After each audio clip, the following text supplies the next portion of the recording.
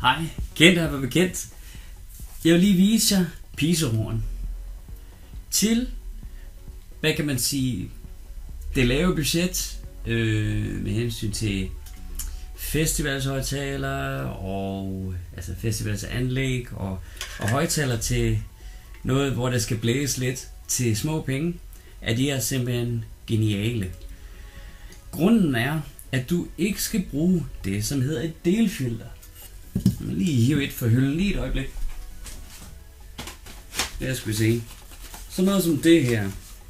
Det er normalvis noget i den her stil, skal man bruge til at beskytte sin diskant med i og med, at den har noget, der hedder en resonansfrekvens. Hvis man afspiller den, så flår man den her diskant i stykker. De her bruger et andet system med et krystal i, et Piezo krystal. Og det er fantastisk robust.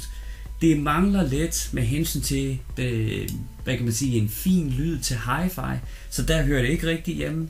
Men til noget, der kan tåle noget og spille lidt højt, så er de simpelthen fantastisk. Og hvis I kigger på vores hjemmeside, som I jo nok gør nu her, så tjek det her og se, hvor fantastisk billige de er. Og rent faktisk ret følsomme også, det vil sige, at de kan spille højt på ikke så meget forstærkereffekt.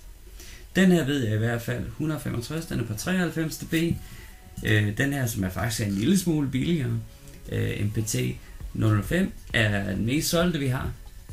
Og den har en på 94, og altså ikke generelt, altså det er bare noget, der kan tåle noget, og noget hård behandling. Ikke det allerflotteste rent hi-fi-mæssigt, men så har I set det. Kan I have det godt? Hej.